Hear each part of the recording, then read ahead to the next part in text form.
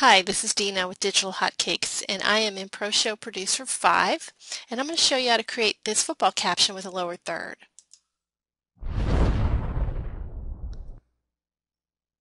Okay, what you're going to need is a couple of clips from our Sports Series Volume 2 football, specifically the football fire, and I'm using the widescreen, and the football lower third 2, also in widescreen. And with those two clips, you're going to need their corresponding masks as well. So let's go ahead and delete our slide here so we can rebuild. The first step you want to do is drop your picture into the slide. We're going to set our slide time to 5 seconds. We'll double click to open our slide options, and here you can make any adjustment to your picture. I'm just going to make my football player a little bigger. Okay, now the first clip we're going to bring in is that lower third. So let's add image or video, and let's bring in that football lower third 2.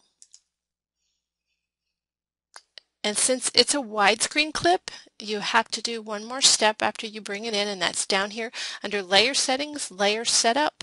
You see the aspect ratio is set to auto. You actually need to change that to 16:9.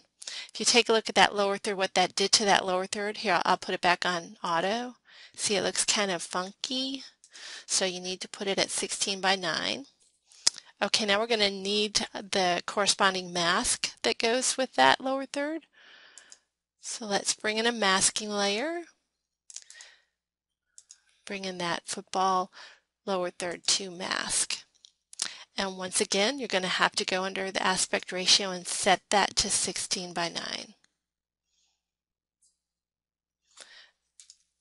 Okay, and now we're going to set up the timing for how this lower third appears. So go under Effects.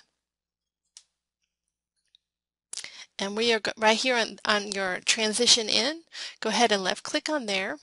And we're going to choose the wipe from left transition. It's right up here on the top corner. And we also want the wipe from left to be 1.5 seconds. So if you right click on the transition here, you'll get this this selection right here that's set transition time. And we're just going to set it to 1.5. Okay, now we can go ahead and create our caption.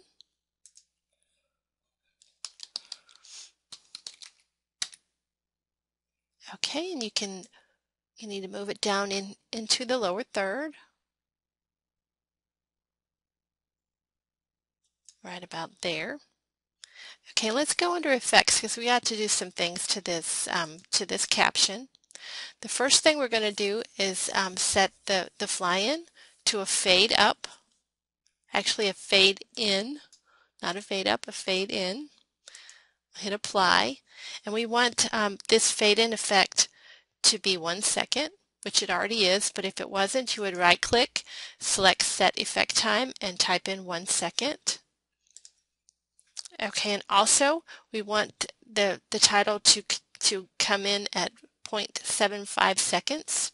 So we set that by right clicking on keyframe 1 here, set time for this keyframe, and type in 0.75. We have a flyout set here. I'm going to go ahead and change the flyout to none. That was from a previous project I was working on.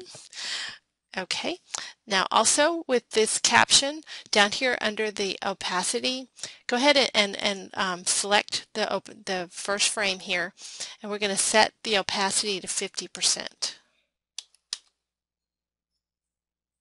Because we want that effect with the football flying over and the title appears to be coming out of the smoke, and that's how we're going to do that. We're going to set the opacity to 50%.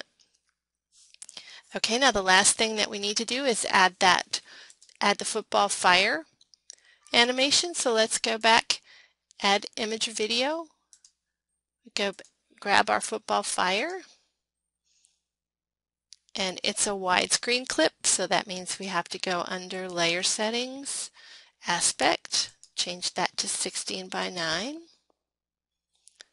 Okay, now we can bring in its mask, add a masking layer, and once again set that to 16:9. Okay, now we have to change the position of that football because it's a little higher than the lower third, and I know where it needs to go, so I'll just tell you. So go under Effects, and right here under your pan, on your vertical pan, type 12, and you do that for both layers.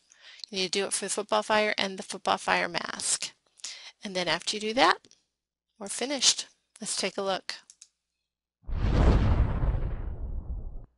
That's it. Have fun, everybody, and thanks for watching.